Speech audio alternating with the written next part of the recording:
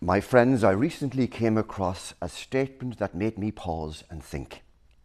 It was from Christopher Bamford, a noted spiritual author and translator of early Christian texts. He claimed, and I quote, "We can find no beginnings for Christianity in Ireland. It has always been there."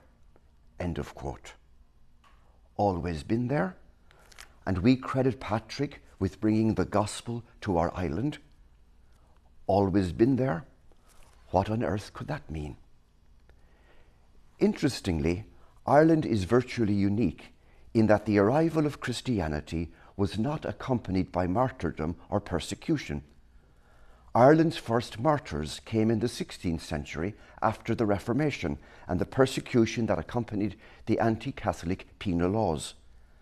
By comparison, just think of what happened in Rome when so many of the first Christians were cast to the lions and brutally martyred.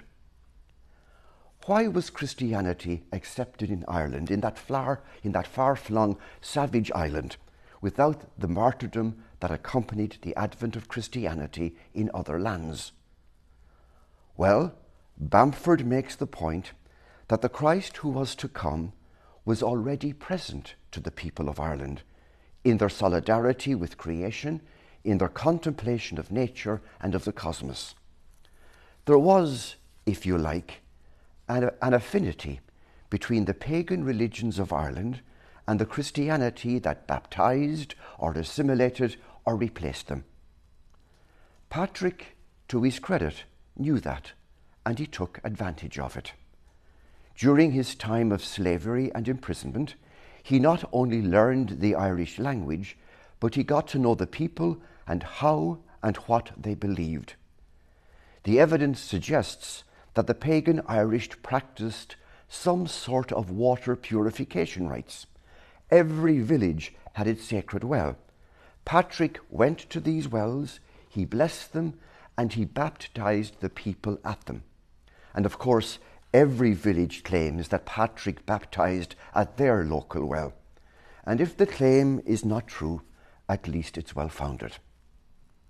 Patrick, as you know, used the shamrock, that traditional plant which grew all over the island, and he used it to explain the doctrine of the Trinity. Do you see what Patrick is doing? Do you see how he operates? He's not just converting people, but he is converting culture, opening the eyes of the people to see the promise and hope of Christianity already in their own religion and experience. A challenge for us in every time and in every place. But that's why there were no martyrs when the message of Christ was proclaimed on our shores. Another, perhaps more significant example.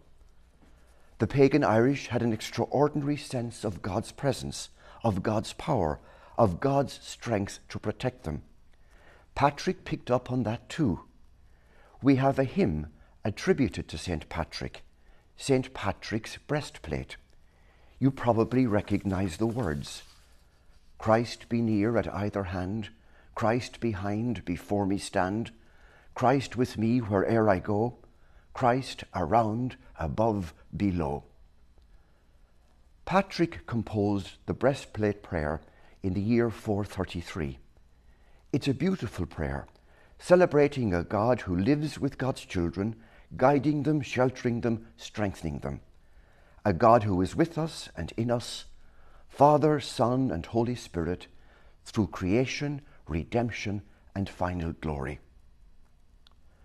According to one legend, St. Patrick baptized the King of Cashel, and as he spoke to the king about the life, death, and resurrection of Jesus and the salvation that was promised to him, Patrick accidentally pierced the monarch's foot with his staff or crozier, and the king endured his pain with dignity, declaring that he thought it was part of the ceremony. If Jesus dies for our sins, he said, I can suffer this.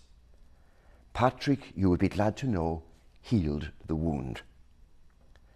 Patrick, as you did for the people of Ireland 1600 years ago, open our eyes to the mystery of God that sustains us, to the splendor of creation that surrounds us, and to the power of Christ that supports us. God bless Boston. God bless Ireland. God bless the Ukraine and our troubled world. God bless all women and men at this time.